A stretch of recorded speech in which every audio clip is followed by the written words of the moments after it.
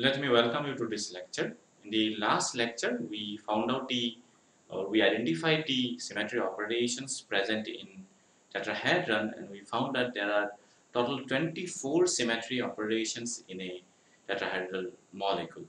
Now let us go ahead and discuss about the octahedral molecule, or let us try to identify the symmetry operations that are present in a octahedral molecule. Now in an octahedral, there are total 48 symmetry operations present, and in the first look it may appear that to be a very daunting task to find out all symmetry operation in an octahedral molecule, but then if we draw the octahedron in a proper way, then it is not very difficult to identify the symmetry elements as well as to find out the symmetry operation. So let us try to do that, and we will first draw the octahedral molecule.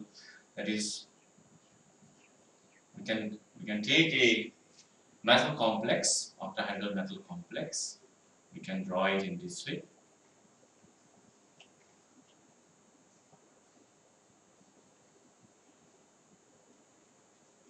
And then try to identify the symmetry operations.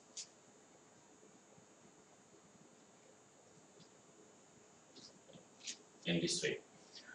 So this is one way of drawing the octahedron, and it is easy to visualize certain symmetry operations when we draw the octahedron in this way. Another way to draw is the polyhedral structure, or where the triangular faces of octahedron are visible. There are total 8 triangular faces in an octahedron. That's why we call it octahedron. So this is how we can draw, and we can give a 3D appearance by drawing it in this fashion, so that this edge is towards us while this particular corner of the octahedron is behind us in this picture. So let us now try to identify the 48 symmetry operations in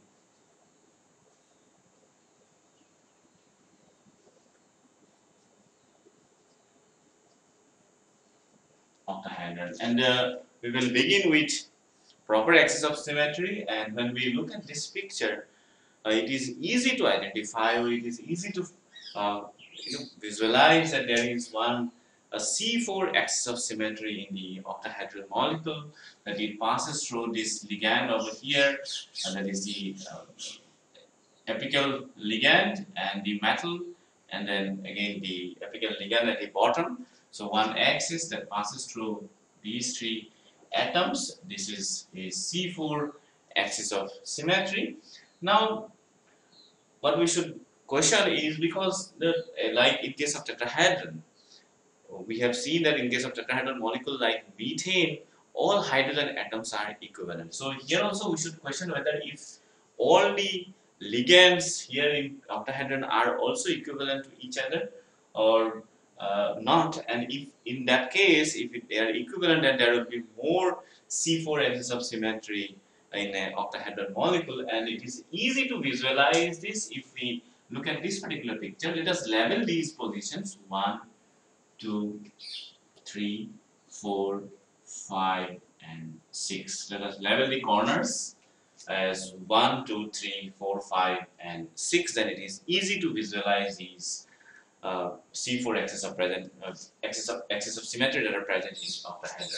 Now the first axis that we have already visualized passes through position 1 over here, and the metal, which is at the center of the octahedron, lies over here in this equatorial plane containing atom 2, 3, 4, 5 over here, and then it also passes through position 6. So it goes through 1, M, and then 6. So this is one C4 axis that we have found.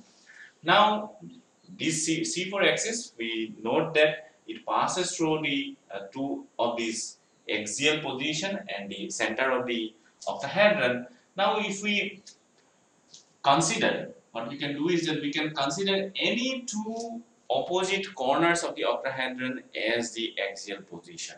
When we consider position 1 and position 6 as the axial positions, what happens is that the plane containing 2, 3, 4, 5 is the equatorial plane.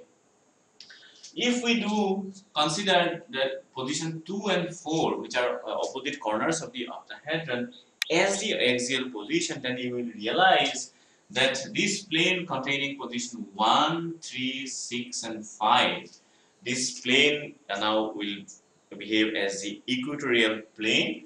So when these 2 points are the axial positions, the equatorial plane is 1, 3, 6, 5, and you can visualize this plane easily if you look at this picture. That is 1, 3, 6, 5 plane is the equatorial plane.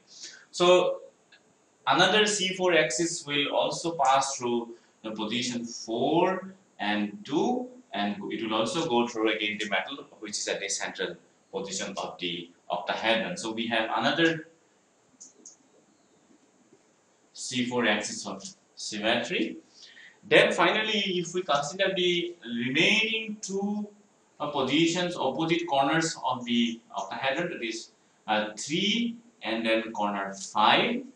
And then if we pass an axis through these 2 corners, that is passing through 3, M and then 5, then again what we will realize is that the equatorial plane will be defined by position 1, 2, 6 and 4, while axial positions will be defined by position 3 and then 5. So again, if you look at these 2 positions as the axial position, that is 3 and 5 as the axial, then you will realize that these 4 points 1, 2, 6 and 4 define the equatorial plane. So this is how we have seen that all the corners, through all the opposite corners of the octahedron, is a C4 axis of symmetry can be visualized, and in total there are 6 corners in the octahedron, and there we have 3 opposite corners in the octahedron, and therefore we have 3 different C4 axes of symmetry passing through opposite corners of the octahedron. So in total there are 3 C4 axes of symmetry in the octahedron.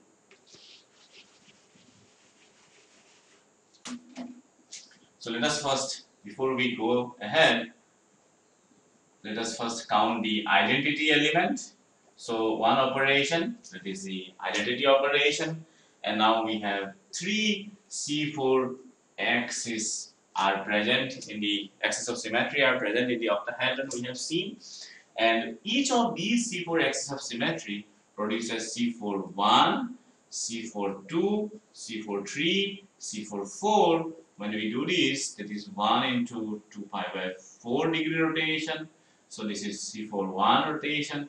This is 2 into 2 pi by 4.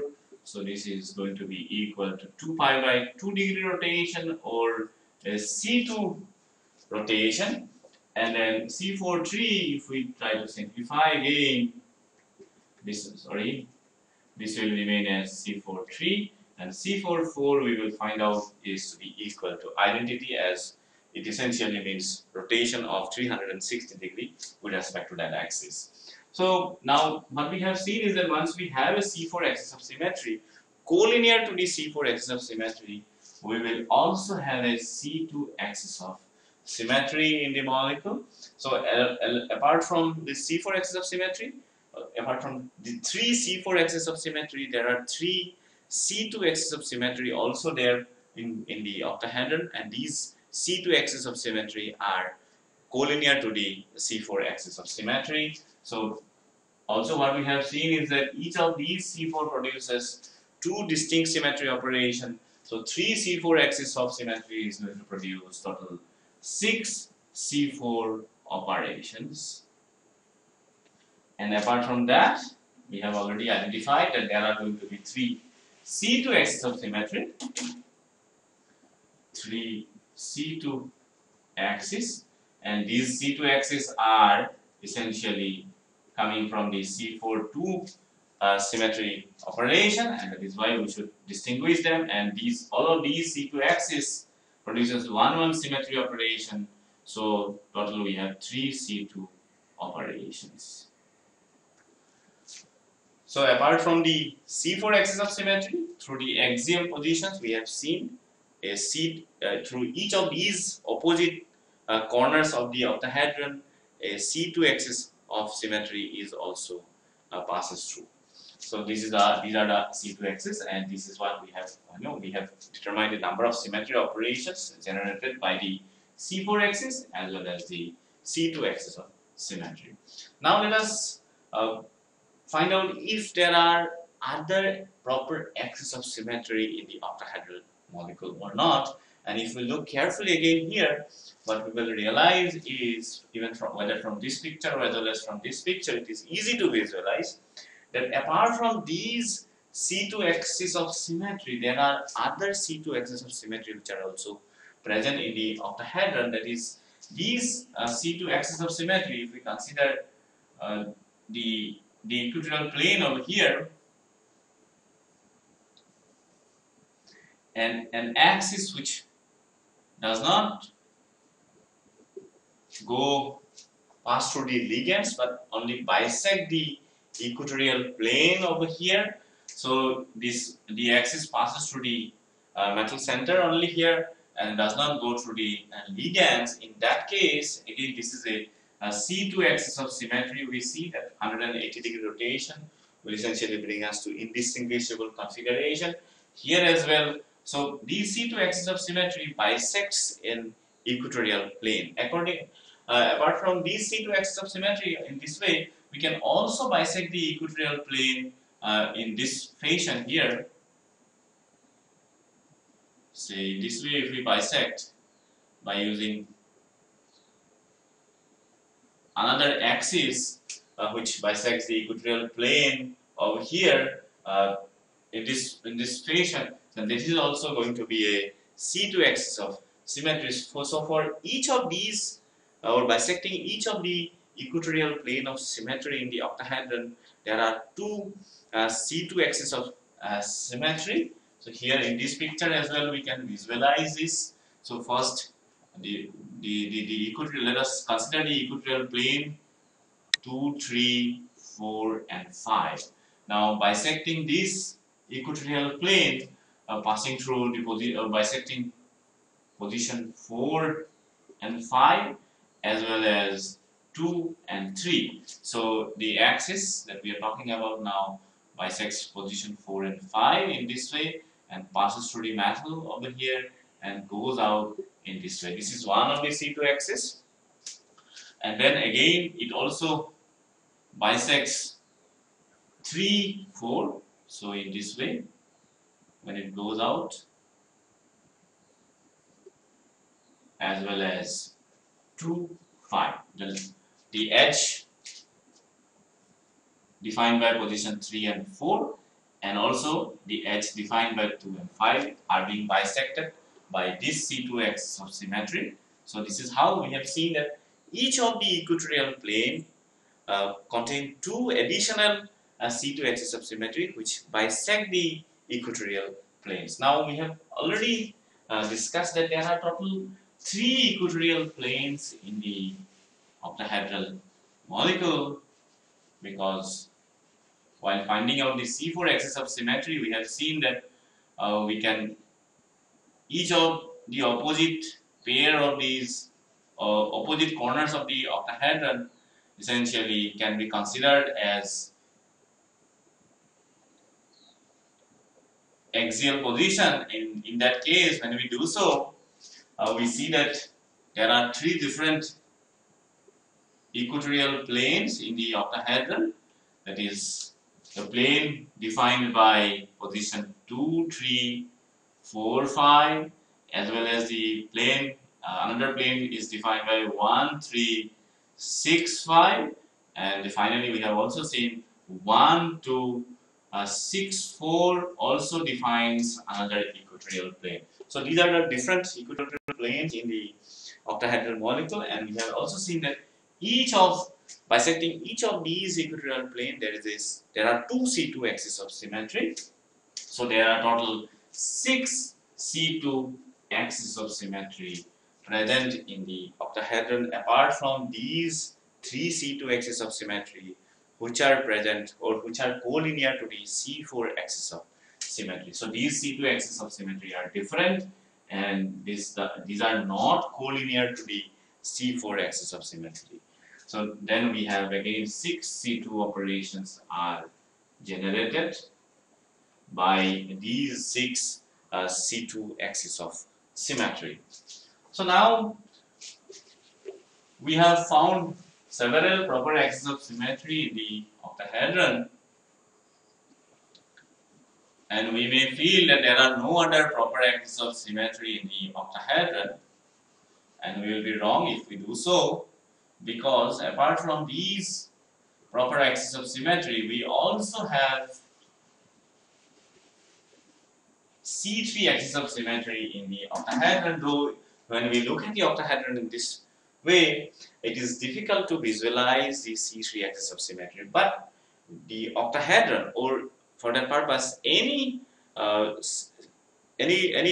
geometrical shapes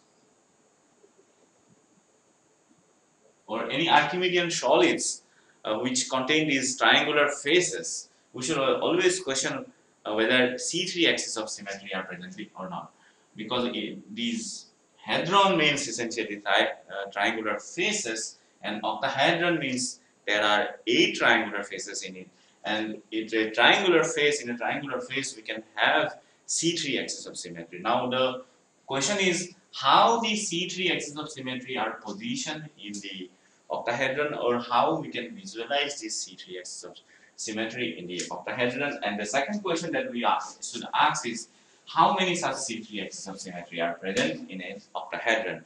And in order to do so, in order to visualize the C3 axis of symmetry in an octahedron, what we should do is that we should try to look at, or we should try to visualize the octahedron through these triangular faces. So what we will do is that we will redraw the octahedron, but now what we will do is that we will visualize the octahedron through these triangular faces. So let us do one thing, that is, let us try to look at the octahedron from along this 1, 2, 3 triangular face. So when we position ourselves in such a way that we look at these triangular face 1, 2, and 3. So what is going to be visible to us? This position 1, position 2, and then position 3. Now, apart from these 3 positions 1, 2, and 3, what will be visible to us apart from these triangular face defined by position 1, 2, and 3? What else is going to be visible to us is another triangular face, or the corner of this particular triangular face defined by position 4, 5, and 6 are going to be visible to us only, because this particular plane is behind this triangular face. So when we position ourselves or our eye along this direction over here, not this entire triangular face is going to be visible, because it will be covered by this triangular face 1, 2, 3. But the corners of this triangular face defined by position 4, 5, and 6 are going to be visible to us. So what is going to be visible, we can draw over here, because this triangular face is positioned in this fashion over here. So this is going to be our position 6, which is at the bottom. So it will be visible below the edge 2 and 3. So that is what the edge 2 and 3 is present, and below it we will have the position or the corner of the triangle, that is position 6 is going to be visible over here, and 5 is going to be over here, and then 4 is going to be over here. So this is what is going to be visible to us. So we will essentially visualize, when we look along this direction through this triangular face, we will essentially be looking at 2 different triangular faces of the octahedron are going to be visible.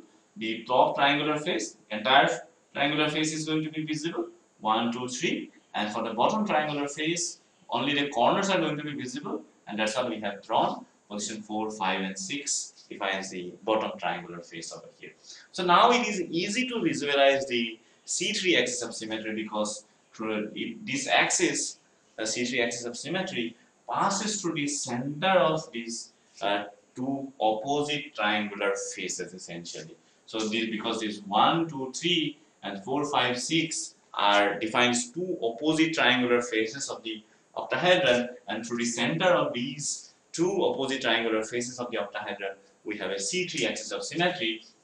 So what we can do is that we can draw this C3 axis of symmetry in the octahedron in this way. So it passes through the center of this triangular face 1, 2, 3, and then it goes out through the center of the opposite triangular face in this fashion, and in that process it also passes through the say metal which is going to be present in the center of the octahedron.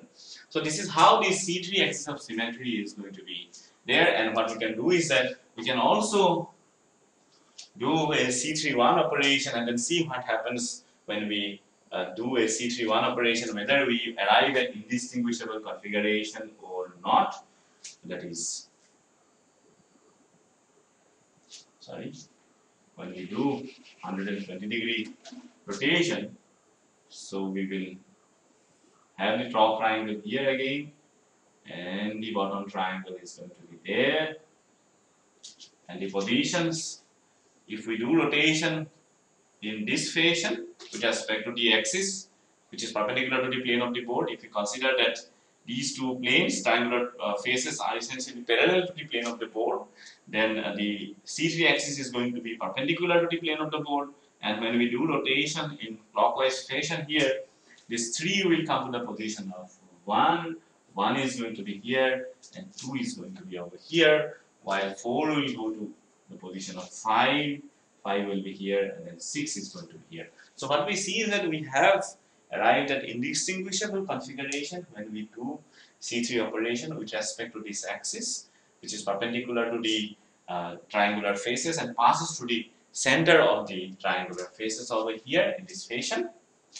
So what we have done is we have identified one C3 axis of symmetry in the octahedron. Now if we look at the octahedron carefully, we will be able to visualize that there are total 8 triangular faces in the octahedron, and these 8 faces are essentially facing opposite to each other. So there are total 4 opposite pairs of triangular faces in the octahedron, and through these center of these 4 sets of triangular faces, we have total 4 C3 axis of symmetry passing through. So that is, we can number the triangular faces over here. So we have already identified the C3 axis passing through the triangular face, center of triangular face 1, 2, 3, and then 4, 5, 6. Similarly, if we take the triangular face 1, 3, 4, then the opposite triangular face is going to be 2, 5, and 6.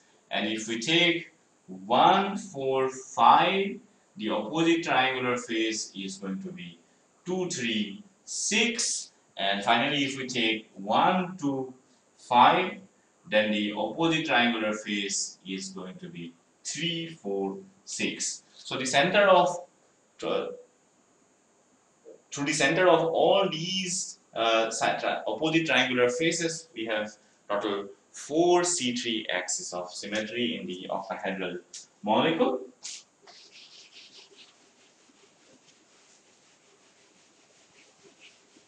And we have total 4 C3 axes are present in an octahedron. Now we already know that the C3 axis, each of these C3 axes of symmetry produces 2 distinct symmetry operation, that is the C3-1 and C3-2. And because there are 4 C3 axes of symmetry, each C3 produces 2 symmetry operations. So total we have 8 C3 operations are present in the octahedral molecule. So we have now identified all the proper axes of symmetry in the octahedral molecule, as well as we have also noted all the symmetry operations that are generated by these proper axes of symmetry in the octahedral molecule. So let us now try to identify other elements of symmetry in the octahedral molecule, and what we will do is that we will now try to identify if there are any improper axes of symmetry present in the octahedral molecule.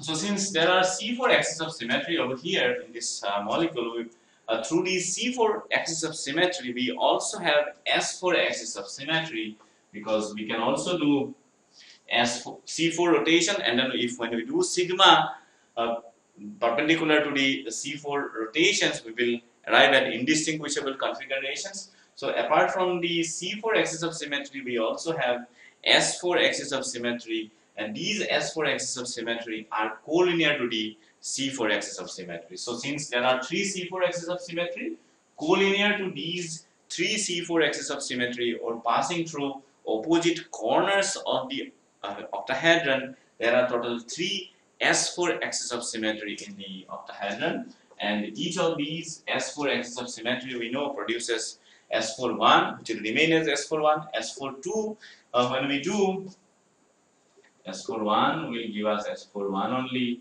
S42 is C42 sigma 2, and C42 when we do, we'll find that it is equal to C2. So we have already accounted for this particular symmetry operation, because this symmetry operation is generated by a C2 axis of symmetry, which is collinear to the S4 axis, and because we know that S4 is also collinear to the C4, essentially we are talking about these C2 axis of symmetry, which are collinear to the C4 as well as S4 axis of symmetry, and this is also, when we do S42 operation, we arrive at this C2 operation, which is generated by these C2 axis of symmetry. So we do not have to account for, or do not have to count these symmetry operations once again, because these have been already accounted for over here. And then we have S4 3, which is going to be equal to C4 3 and sigma 3, which will essentially be S4 3 only, and S4 4 we will find it to be equal to identity. So S4 axis of symmetry produces two distinct symmetry operations, S41 and S43. So because there are three S4 axis of symmetry, so total we have 6 S4 operations. 6 S4 operations are present in the octahedral molecule. So apart from the S4 axis of symmetry, because we have C3 axis of symmetry, we should question whether we have S2n axis of symmetry with respect to this, or collinear to this C3 axis of symmetry or not. And through these triangular faces, because we have already done for C3 axis of symmetry, we have drawn it in this way, that is triangle 1, 2, 3. 1, 2, 3, and the opposite triangular face we have drawn is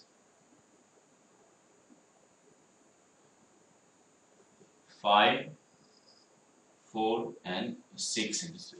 So we have already identified the C3 axis of symmetry passing through the center of these opposite triangular faces in octahedron. Now along the, or collinear to the C3 axis of symmetry, if we do a C6 operation, we do not have a C6 axis of symmetry here. When we do 60-degree rotation, we will not arrive at indistinguishable configuration, but the configuration is going to be distinguishable, because when we do 60-degree rotation, this 1 will reach somewhere over here. So this is where is 1, and this is 2, and this is 3. While 4 will reach somewhere over here. So this is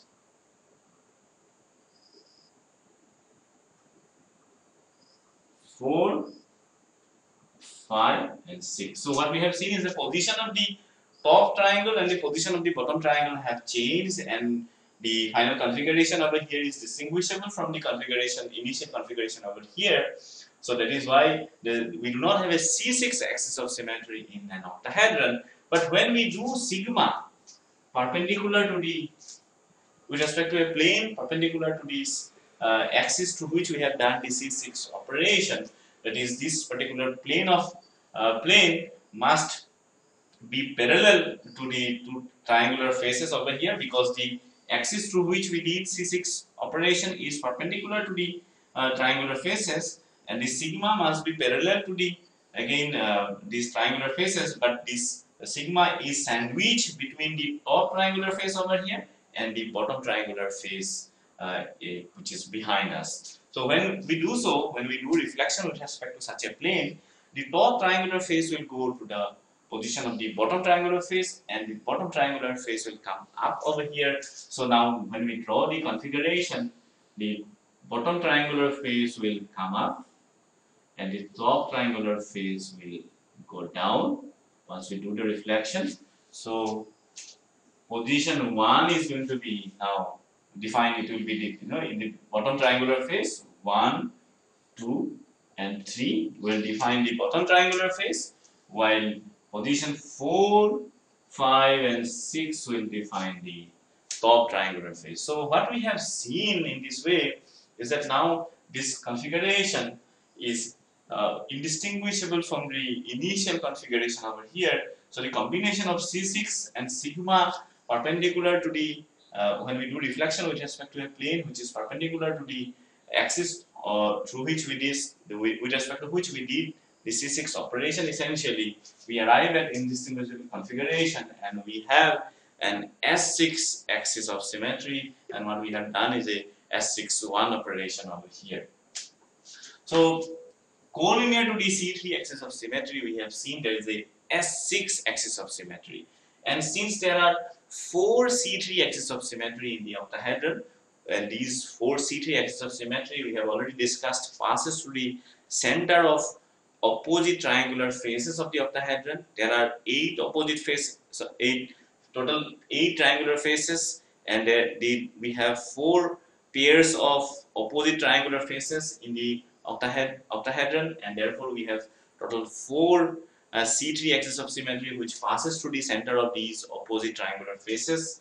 And collinear to these C3 axis of symmetry we have S6 axis of symmetry. So this also means that we have total 4 S6 axis of symmetry are present in the octahedron, and these S6 axis of symmetry are collinear to the C3 axis of symmetry, and these S6 axis of symmetry passes through the center of the opposite triangular faces in the octahedron once again. Now let us find out how many symmetry operations are generated by the S6 axis of symmetry,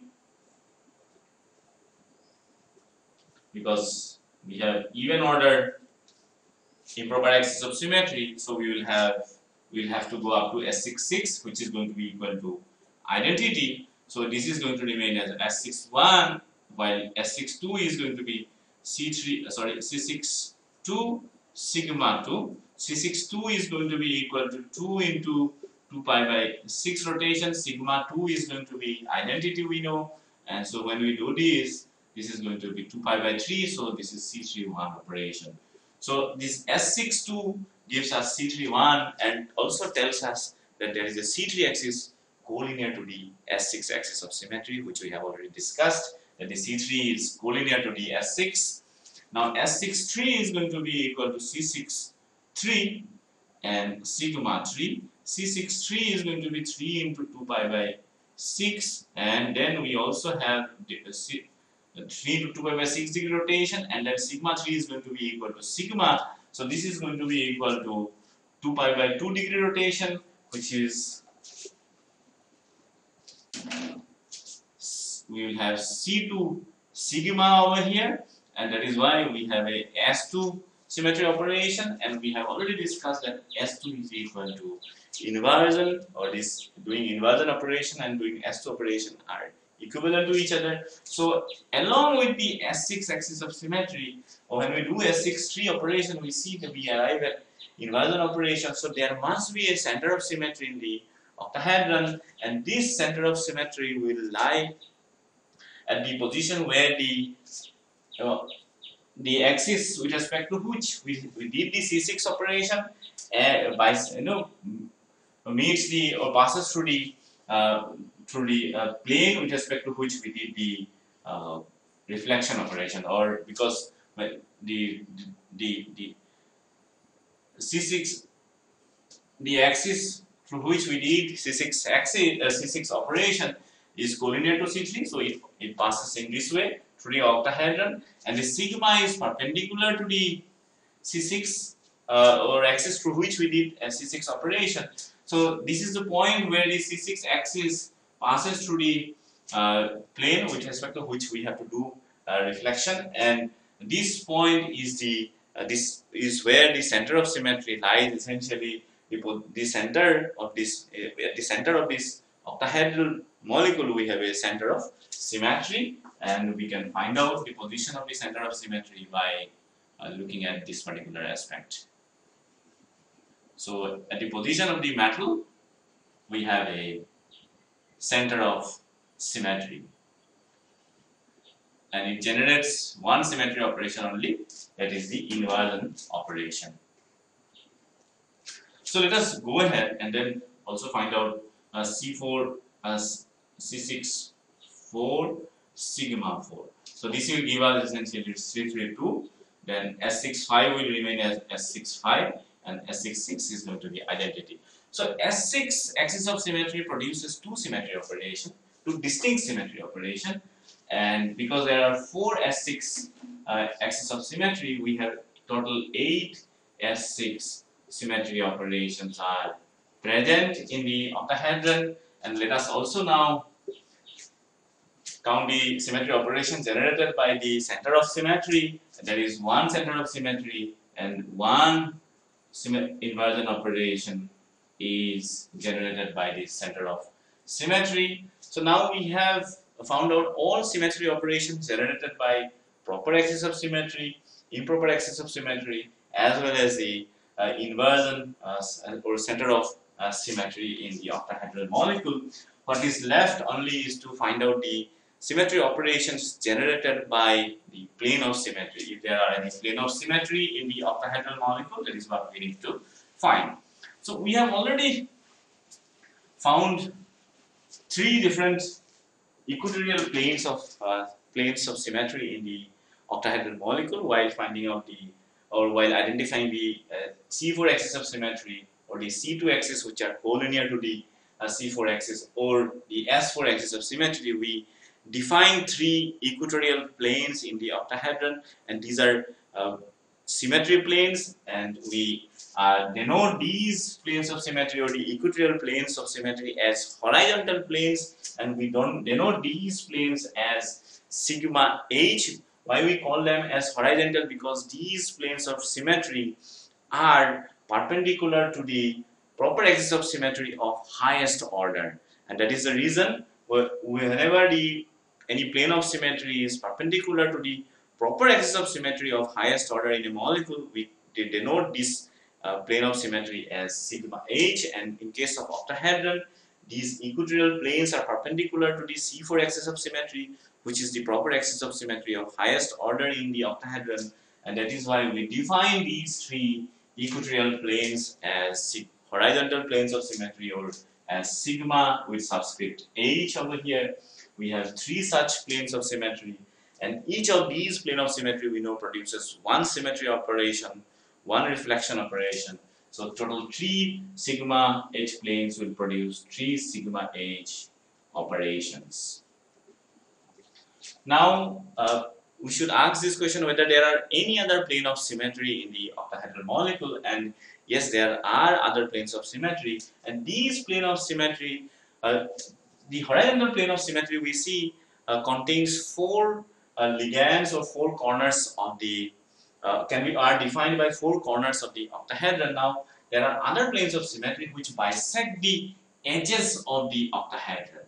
So if we take the edges, say opposite edges of the octahedron, so let us take the edge 2, 3, and let us also take the opposite edge, that is 4, 5, defined by 4, 5. So when we consider a plane which bisects these two edges and also passes through these two positions 1 and 6, as well as through the center of symmetry of the metal, which is at the center of the octahedral molecule, that is going to be another plane of symmetry. And this plane of symmetry is not a horizontal plane of symmetry, we see, because this plane of symmetry is parallel to the proper axis of symmetry of highest order, that is the C4 axis of symmetry, and it contains the C4 axis of symmetry, in fact. So we are talking about the plane of symmetry which passes through the position 1, position 6, as well as the center of symmetry at the center of the octahedron. And this plane of symmetry also bisects the opposite edges 2, 3 and 4, 5 in this position over here. So we can have another plane of symmetry which passes through or which bisects the opposite edges 3, defined by 3, 4 and 2, 5, and again this plane of symmetry also passes through the position 1 and 6 and the metal at the center. So this is another plane of symmetry. So what we see is that this plane of symmetry essentially bisects the equatorial plane defined by the position 2, 3, 4, 5. So both of these two planes, which bisects the opposite edges over here, essentially bisects the equatorial plane defined by position 2, 3, 4, 5. So as we have seen, these C2 axis of symmetry, there are 6 C2 axis of symmetry. These 6 C2 axis of symmetry also bisects the equatorial planes. And since there are total 6 equatorial planes, these plane of symmetry which bisects the equatorial planes, there are total 6 such plane of symmetry which bisects these equatorial planes, because there are 3 equatorial planes bisecting these 3 equatorial planes. Each of these 3 equatorial planes, there are 2 such planes, and these plane of symmetry, these are not perpendicular to the proper axis of symmetry of highest order, and we define these plane of symmetry as sigma d plane with subscript d, which is known as diagonal plane of symmetry, and we will discuss about why we define them as sigma d in a later lecture. But there are total 6 such diagonal plane of symmetry we see bisecting each of these horizontal plane of symmetry. There are 2 sigma dihedral planes of symmetry, and total there are going to be, that is why, 6 such dihedral planes of symmetry. And once you can visualize the equatorial planes bisecting these equatorial planes, you can visualize all the 6 diagonal planes of symmetry, and each of these diagonal plane of symmetry are again going to produce 1 symmetry operation, and 6 diagonal plane of symmetry are going to produce total 6 symmetry operations. So we have now also identified all the plane of symmetry in the octahedral molecule. Let us find out how many total symmetry operations we have identified. So 1 identity operation, 6 C4, that is 7 total, and then 3 C2 collinear to the C4, total 10 over here, 16 plus 8, we have 24 over here, and then we have 30 with 6 S4 when we count, 38, 39 plus 3 we have 42, 42 plus 6 we have 48 symmetry